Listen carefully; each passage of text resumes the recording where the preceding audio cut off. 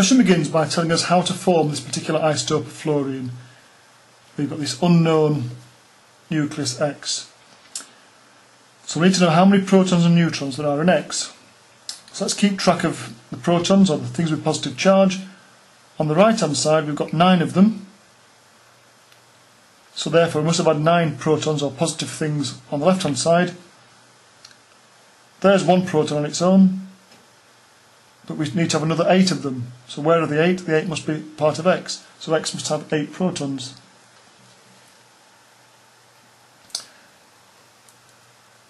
And if we add up the total number of protons and neutrons, on the right hand side the fluorine's got a total of 18 protons and neutrons, plus there's 1 more neutron, so that gives us 19 particles altogether, protons and neutrons.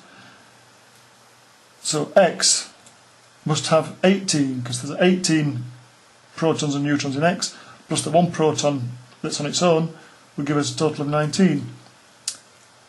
So if X has got 18 protons and neutrons, 8 of them are protons, so 10 of them must be neutrons.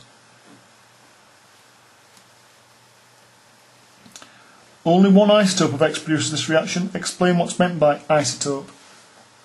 I always find it much more awkward to say what's meant by an isotope than to say what isotopes in plural are. So if I was answering this question, I wouldn't try to say what an isotope is, I would just say what do we mean when we say that you have things like a pair of isotopes. So I would say isotopes are atoms that have the same number of protons and different numbers of neutrons. If you say that, you've shown that you do understand what isotope means. Part B, determine the charge to mass ratio for this fluorine 18 nucleus, and it does explain it's in coulombs per kilogram. So, charge to mass ratio, we need to find the charge, find the mass. I'm not going to try and do it all in one equation because that would get confusing, so I'm going to work it out in separate stages. Charge equals, well, there are 9 protons, and we know that the charge on a proton is the same amount of charge as there's on an electron. And we can either remember the charge on an electron, or we can look it up in the table on the data sheet, but I'm just going to remember it. 1.60 times 10 to the minus 19 coulombs, which gives us an answer. 1.44 times 10 to the minus 18 coulombs.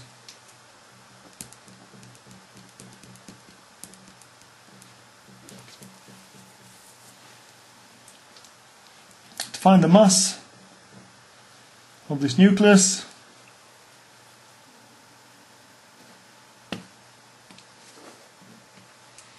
well, I'm going to keep track of the protons and neutrons separately, just to sort of show that I really understand what's going on, even though it is actually possible to get the right answer with a shortcut. But exams are about showing that you know what's going on. So what's inside the nucleus? 9 protons. So the mass is 9 times the mass of a proton. We'll look at the data sheet. 1.673 times 10 to the minus 27 must also have, if you've got a total of 18 particles, 9 of them are protons, the other 9 must be neutrons, so it's 9 times, and again on the data sheet I'll look at the mass of a neutron.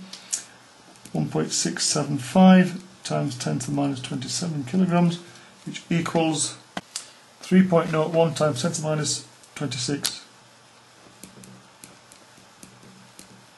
kilograms.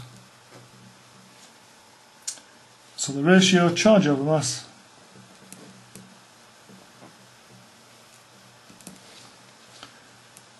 (3.01 times 10 to the minus 26). Now it's a schoolboy error, I've done it the wrong way around. Ratio of charge over mass 1.44 times 10 to the minus 18 divided by 3.01 times 10 to the minus 26, 4.78 times 10 to the 7 coulombs per kilogram. The last part shows that the charge to mass ratio for the fluorine nucleus is larger than that of nucleus X.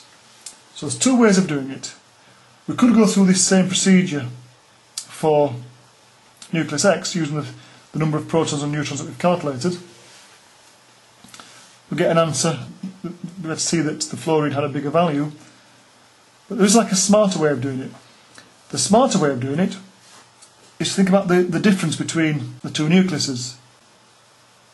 Both X and fluorine have got a total of 18 particles. They've got the same mass, near enough. But fluorine has got an extra proton, so fluorine has got more charge than X, but it's got the same mass. So if fluorine's got more charge than the same mass, it must have a bigger charge to mass ratio. So we actually don't need to do the working out, we just explain.